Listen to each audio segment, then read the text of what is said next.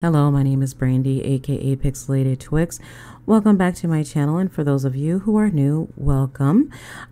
So today I just wanted to try something new. This is going to be a pilot to what I hope to be a long-term series on the channel, and this is strictly for Boundless, but there may be other things that I want to add, maybe other lore stories from other games that I play.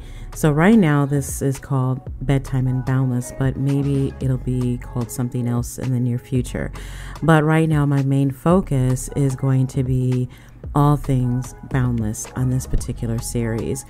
What I wanted to do is feature some lore stories made up by the players of Boundless, because the game of Boundless does not have any specific lore set for the world, and that matters for a lot of us. Some people really don't care about that for any game they play, but for those of us who enjoy RPGs or enjoy a good story or are creative, we do like to have some type of background, because I feel like it establishes why you care about a world.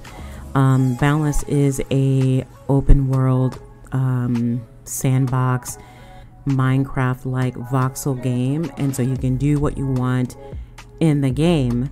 You can establish your own stories, or you can just get in and build and go about your merry way. But for some of us, we like to create stories as we build, or the build is focused around a story. So I decided that I wanted to feature those stories, if written by any players, or maybe something of my own. I don't know, I haven't decided yet, on this channel. I know that my guild mates wanted to establish something for our settlement, so it stemmed from that. Uncle Jay, who wants to work on his own lore story for his build, as well as a friendly neighborhood Veruca cat, who for some reason thought that I should do a series like this. So thank you all for, giving me that thunk. Anyways, I won't tarry too much longer. I just wanted to give you guys an idea of why I'm doing this and get the ball rolling. So the first story is going to be written by Pfeiffer. I believe that's his name, Pfeiffer13, on the Boundless forum. I don't know his name in the actual game. It may be the same. I don't know. You guys can let me know, or Pfeiffer can let me know. But I wanted to share this first, I guess, of one or several stories. I saw two. There might be just the two, but the first of multiple stories that he created for Boundless as a whole. So I do hope you enjoy. Also, I will preface the video by saying that there were some mistakes in the reading, so if you decide to follow along from the story posted on the forum, don't come at me with a red pen. Just don't do it. Anyways, on with the show.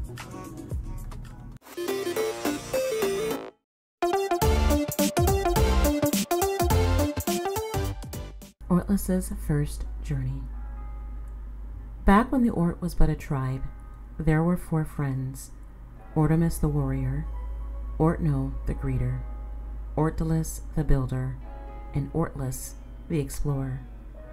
Now the land in which they lived was wild, and the tribe lived in a small village.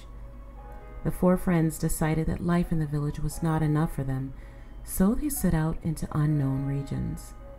They were in search of something new to inspire them, for they were the most creative of their people. As they traveled, the terrain difficult to traverse, so Oortless fashioned a grappling hook from some stone, twigs, and some tech pieces Oortdillis had invented. This made scaling heights from trees to mountains far easier. They made camp on a plateau overlooking an expansive ocean bay. They decided that this was a good place to build an encampment. As they talked design and building plans, Oortless grew restless. He wished to continue the journey across the world, so Oortless left the others.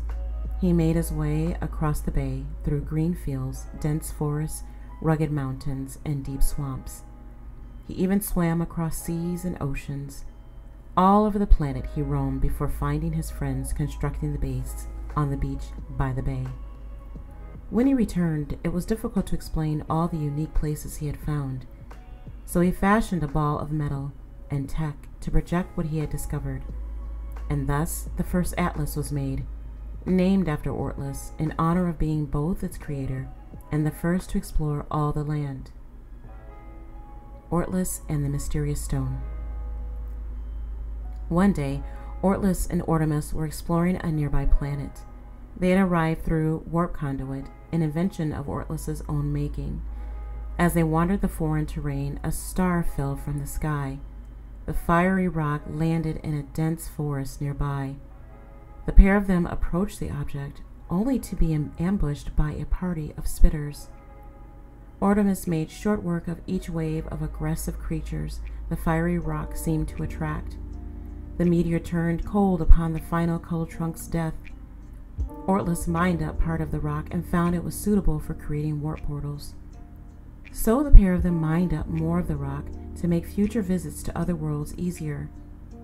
Once they reached the center, they found precious ore, gems, and a strange deep purple stone. They returned to their home planet, Bounty in tow.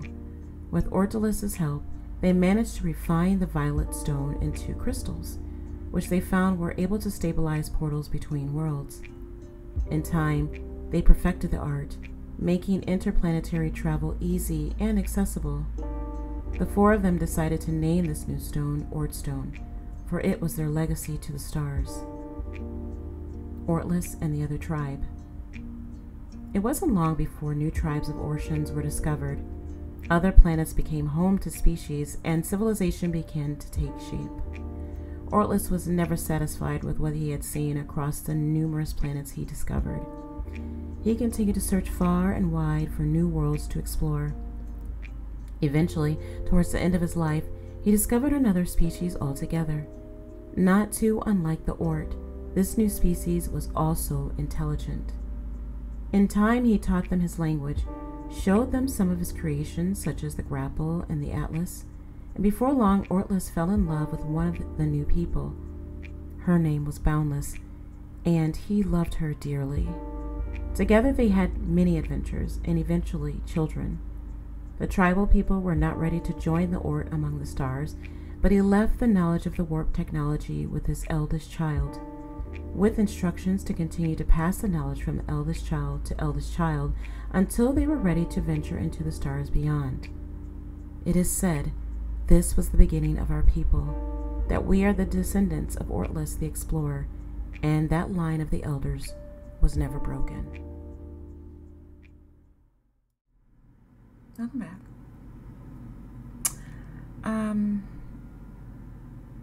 I hope you enjoyed the story as much as I enjoyed reading it. I hope this is one of many lore stories that I get to share with you all here on my channel. Once again, this is going to be called Bedtime and Boundless. Let me know what you think about the title. It could be, we could do something different, but my thought is to release these more towards the evening time, and you know, I don't know, maybe it'll help you go to sleep. I have no idea. Things, I turn my phone on and listen to whatever just to go to sleep. So if you're like me, you need a little bit of sleep aid. Anyways, so again, I want to say thank you to Fifer13 for allowing me to read some of your lore. I do want to continue to read everything that you have available on the Boundless forum. Let me know if you have anything else that you want to share with us. I'll be glad to read it, as long as it's Boundless, obviously, because this is what it's bedtime and Boundless. So anyways, guys, until next time, I have been PixelatedTwix, and I will see you again for the next bedtime story. Ciao.